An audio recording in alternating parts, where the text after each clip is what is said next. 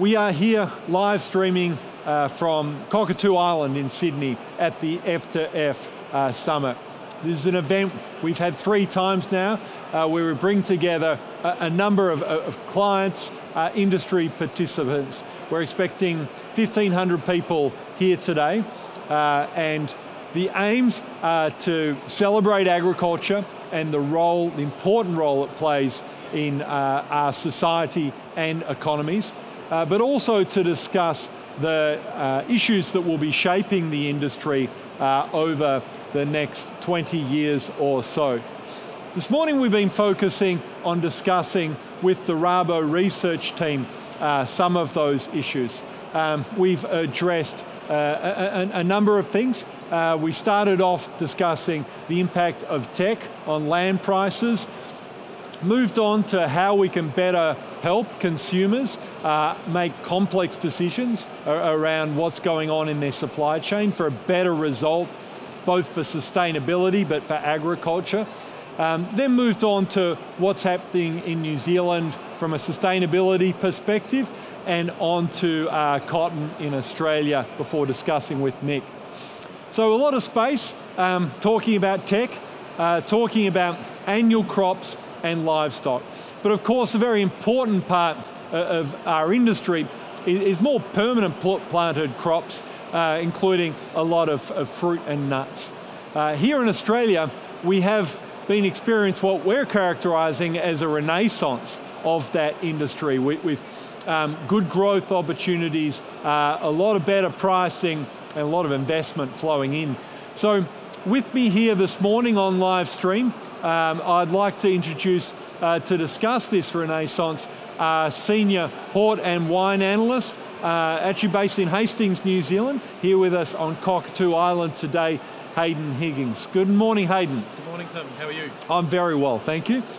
Hayden, kick us off by explaining what are some of the drivers of this renaissance in Australian fruit and nut industries? Yes, thanks, Tim. Well, some of the key drivers we've really been seeing are things like the rising consumer demand for convenience of products, so products that are easy to eat and source from supermarkets and shelves, so that's in both developed and developing economies. Yep. We're also seeing growth in health and wellness awareness, so a lot of the attributes with fresh fruit and nuts kind of fit into that from a nutrition perspective. We're also seeing a big growth in demand for products that fit food safety and food quality attributes, particularly in developing economies where maybe they may not have as much trust in their local domestic food production systems. Yep. And tying into that has been quite a lift in rising incomes across the middle classes through Asia as their GDP is growing on economic growth, and that's been flowing into rising food consumption, but also fresh produce. And I think this has really set the scene, as we're saying, for a really big growth curve in the imports of fresh fruits, but also nuts in particular. Yep. So we're talking about rising incomes underpinning this, convenience, taste, no doubt. But health is a big part of it too, right? As consumers look to adopt a more healthy diet, that often starts with fruit and nuts. Yes. Yes, yep. Oh, it definitely does, and so you see those characteristics there, and you can look at almonds as a good example of a lot of those attributes that I was talking about flowing through. So around also premium is a key component there, so viewed as a premium product, but certainly the nutrient makeup of almonds around the protein levels that are in there, yep. So that's part of a balanced diet, and you've also got other factors and other fresh products and fruits around various vitamins, such as with table grapes, that are beneficial from a health and wellness perspective. So yep. Fresh produce really fits well into that story. Yep. So when we talk about these products being on a growth curve to some extent globally, how would you characterise that? I'd characterise it as extremely strong, and if we think about the overall global imports of fresh fruits since 2001, we've seen that go up by almost half in volume terms. Right. But if we add nuts into that, and this is where they really set a cracking pace, for want of a better term, yep. is you add the nuts into that figure, and that comes to around about 2/3 growth in import volume since 2001. So yep. Whilst fresh fruits have really grown, nuts have really driven significant category growth. And to kind of put that into perspective, there's only 2 fruit categories, which are avocados and melons, which have actually outgrown almonds from an import volume growth basis over that period. So pretty significant. Yep, and import growth can come from two directions at least. One is improved consumption, yes, which is the best place. The other one is just displacing local production. Which is driving this? Well, you're seeing a lot of consumption demand growth occurring in these countries. So what we're seeing is the import growth is actually supplementing consumption demand within those countries. And so it's not necessarily displacing that local production. I think what we're witnessing is an overall rise in consumption, which has been driving production growth in a lot of exporting countries to meet that global demand. Yep. All right, so that's the global picture. A lot of really structural trends underpinning rising consumption of fruit and nuts, and that led into really good growth in import volumes in key markets offshore. Yes. How does the Australian-New Zealand production sector tap into that? So we've been tapping into a lot of it, particularly through the permanent planted crops, Tim, so thinking things like citrus, table grapes, almonds, kiwi fruit, pip fruit, avocados, of course. Can't not talk about fresh fruit without talking about avocados. And these crops are growing really well across both Australia and New Zealand, and we grow them very well, and they meet a lot of these attributes. So it's not surprising that they're meeting that rising global demand, because those core crops I've mentioned are also some of the biggest growth crops globally in terms of import demand. Yeah, okay. So often when we talk about growth of global import demand around the world, it tends to be a China story. Is this just a China story? Well, it's not just a China story, but I think we should go back a step and look at what's occurred for Australia in general is a really good example. So, back in 2007, the EU and the US were our largest kind of fresh fruit export markets. And China was important when you include Hong Kong and Taipei. Often there was the grey channel aspect of fruit and nuts going in that way. And then rounding out that was New Zealand. But since 2007, with that big growth demand coming out of China, we've really seen that come to the fore. That no surprises, it is now our largest market for fresh fruit and nut exports. The others remain strong, but they haven't had the same level of volume import growth over that period. And the same also applies for New Zealand, Tim. You're seeing the same growth in import volumes into China, also supported by free trade agreements, I must add, for both countries. And that's more around the kiwi fruit story, fresh apples and cherries and other of those permanent crops. So China's really important, but it's not just China. We've got other countries that are rapidly rising import nations across Asia, such as Thailand, Malaysia, Vietnam. And so they're really growing their imports. But I think it's really keen to also highlight here that China is such a big growth engine of the economic part of the world there. And a lot of their GDP growth has flowed into those other economies where they are natural trading partners. So I think what we're seeing is, as all of those countries' economic prosperity has improved, they've also increased their importation of food products. And so whilst it's not a total China story, there is a really big link back into China on that success interesting. in Asia. So good growth offshore, good opportunity to fill that through our exports, their imports. They look like fairly structural growth trends, which is always nice. But presumably we're not the only one targeting these markets. So who are our key competitors in these product lines in those markets?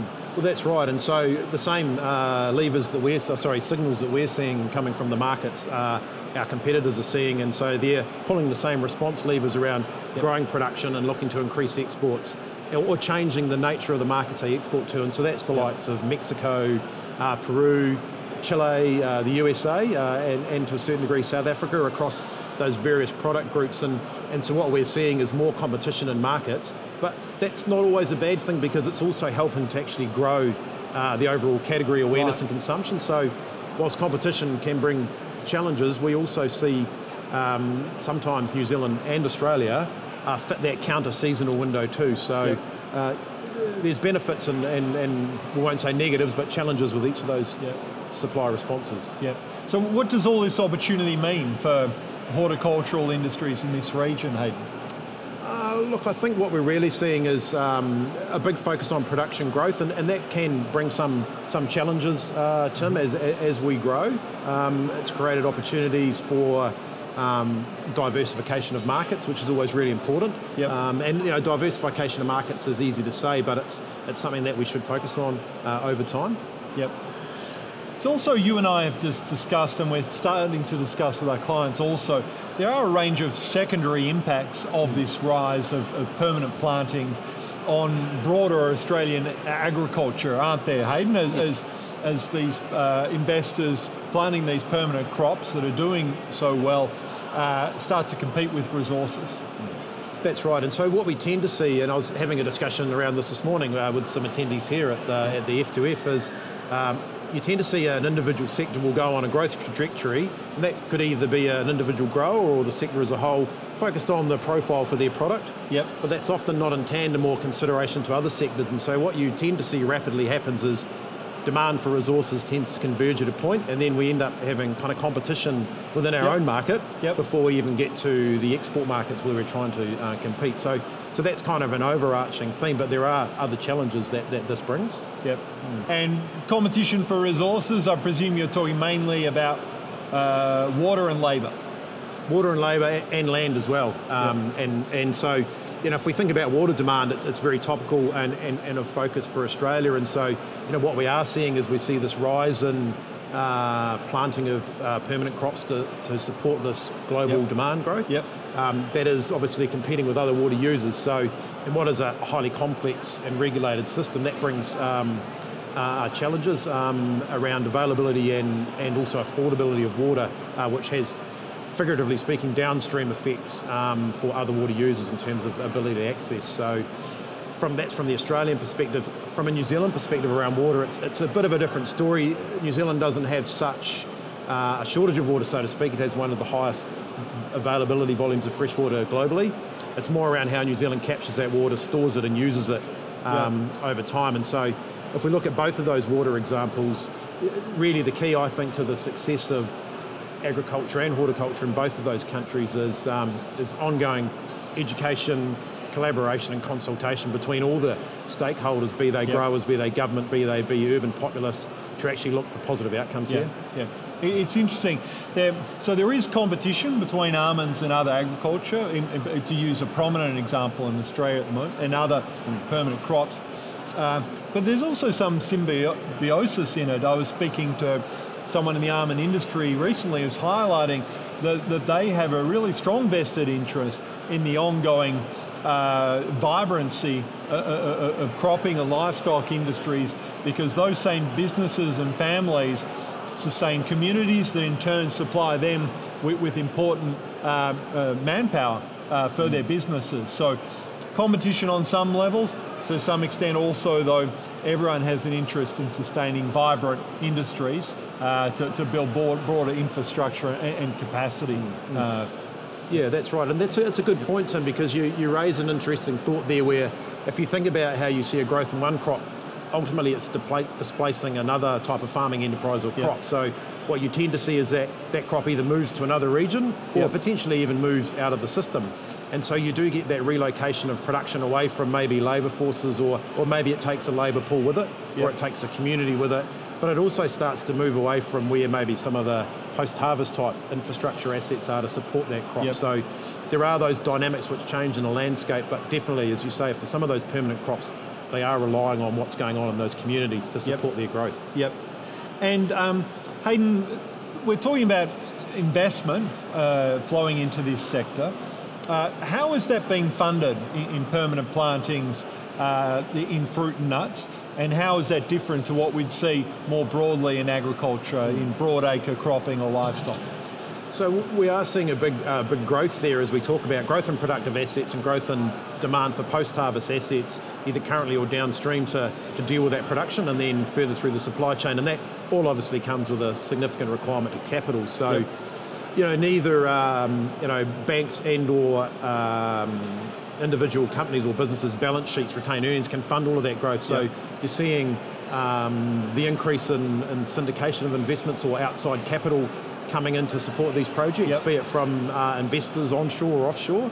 And we expect to see a continuation of that theme occurring, Tim, to help supply that big demand for capital as we move forward, along with a mix of bank funding and individual business balance sheet funding. And why is that particularly prominent in this space and less so in some of the other sectors that we deal with? Because it's quite capital intensive to buy these assets, develop them, and there's quite a time lag often between permanent crops from planting to full production till income starts coming through, and a really high upfront capital cost versus maybe some other types of farming enterprise. And so also you've got a really positive story that's been seeing and some good returns coming through globally and for a lot of these businesses. So that's attractive for investors to put capital into when maybe they're looking at returns in other investment classes might not be what they have been at a property, or purely just diversification as well, Tim. So it's a story and an investment thesis that seems to hang somewhat on growth in offshore markets, certainly the case in New Zealand, but increasingly in Australia opportunities are opening up there.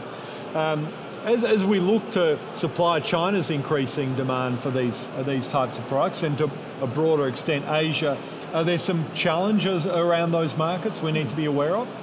Look, I think there is, Tim, and without the time we've got, I think the key one I'd like to highlight is really, participants within the sector just really being aware about that downside risks that remain across China and Greater Asia. And when I say that, it's more around the economic slowdown in China and the continuation of that. So if we think back to our earlier comments around some of China's growth driving growth in those other economies, a slowdown in China will therefore naturally flow through to some of those other countries if they China source, say, manufactured goods or components for manufactured goods. And so that is likely to lead to potential slowdown in consumption growth around food. So we're not saying it's imminent, but it's more something to be aware of that they are potential challenges. And again, that comes back to our earlier comment around diversification of markets, which again we acknowledge takes time, but it should be an important focus moving forward. And that is the double-edged sword of benefiting from income growth in the last decade in these regions, isn't it? That if that's what's pulled consumers up into a middle class that's able to afford fruit and nuts and looking to consume more of it, you have to be willing to ride out that if income growth slows, that is going to impact demand for your product, presumably. That's right, and the other important factor in there is the lead times, as I alluded to earlier, around some of these crops. So you might make some planting intentions based on what we're seeing today in today's environment. And again, that's that earlier comment around individual sectors making their own growth trajectory and growth plans, but with a lead time of up to 7 years for some of these crops. In 7 years, you'll see increased domestic production, you'll see increased global production from our competitors, and that may all hit the market at a time where you can't forecast that far forward what is going on with GDP growth in China or consumption demand in Europe or wherever it may be. And Hayden, we're talking about the demand side and all the opportunity there. We talk about this sector at the moment being able to compete for resources because the returns are strong at the moment. What about from a sustainability pressures? Are there any challenges for the sector there it needs to address? Look, certainly, Tim, sustainability, as we all know, is becoming a growing focus globally, not just for food producers, but right across supply chains. And we see a lot of awareness of that from consumers, from NGOs, from government, and so a lot of focus there. But I think the thing with sustainability is that it's just not black and white, and it's very complex and quite broad. And every market treats it different in terms of some of the attributes they focus on. So in Europe, it might be around greenhouse gas emissions or water usage. In other parts of the world, it may be on plastics. And we see, in Asia and particularly China, there's a growing awareness around sustainability. But as I mentioned, their really big focus is on food safety and food quality. But they're probably dealing into when they buy into purchasing produce from Australia or New Zealand, they're buying into our clean green image story, the fact that we are high quality and safe producers. So they're probably associating some of those characteristics with sustainability. And so what those signals are sending to producers is, let's focus on how we increase efficiencies, how we run best practice to ensure that we can live up to these credentials. And I think that's the key thing for people to be aware of is how these things evolve over time. Okay, so it's been a positive story, Hayden. We're talking about good market growth off the back of offshore demand supplied from export regions such as ours, built on a story of rising incomes, desire for health, convenience, taste. And we've been able to supply that by, to some extent, just capitalising on resource availability, which has taken resources from other sectors. but a sector that's really, as we started off, under a period of renaissance. Do you expect that to continue for some time? What will the next 5 years see this story continue for horticulture in this region? Look, our expectation, yes, Tim, would be that we see continued consumption or demand growth for these products occurring globally overseas, as you're just seeing populations rise, and there will be changes to that over time around influences of economic growth, which may slow it down. But if I talk to our colleagues in China, they did some forecasting around growth in food consumption in China over the next 5 years, and it was up to around, I think it was $500 billion US. Now, that was done 2 years ago based on a 6% GDP growth. So we're slowing to that area now. So if we use China as a barometer, we would still expect that consumption growth to increase, albeit there'll be ebbs and flows in that. And then they flow into other ages. So I think the short version of that is, yes, we should see continued consumption demand growth, which will flow into productivity growth. But I think the key message for participants to be aware of is over time building knowledge and awareness of what's happening globally with competitors and where their production's heading and what their responses are, so that, as I said, when you come to 7 years' time after you've planted your crop, if that's your crop, who may be your competition in the market, and is that internal or is that external? Okay. Well, thanks for joining me here this morning, Hayden, as we touch on the important renaissance of this industry, but the prospects for further continuation of that. Wonderful. Thanks very much, Tim. It's great to talk. We've been here this morning live streaming from Cockatoo Island at the Rabobank F2F Summit. The guests have arrived. The bells will still be ringing, soon be ringing for main stage.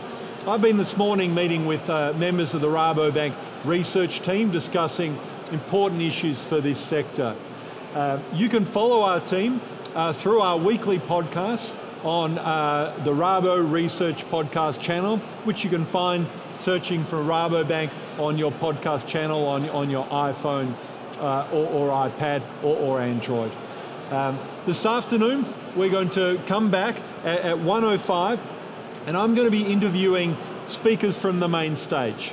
We have many of our clients and friends here. We know not everyone could make it. We want to bring you as much of the insights as we can share, though, via this live stream. So join me at 1:05 for the next session, where we'll be discussing, amongst other things, the 7 mega trends that scientists feel that food producers should be most aware of, artificial intelligence in agriculture, and new ways of dealing with ag. I hope you can join me then. Bye for now.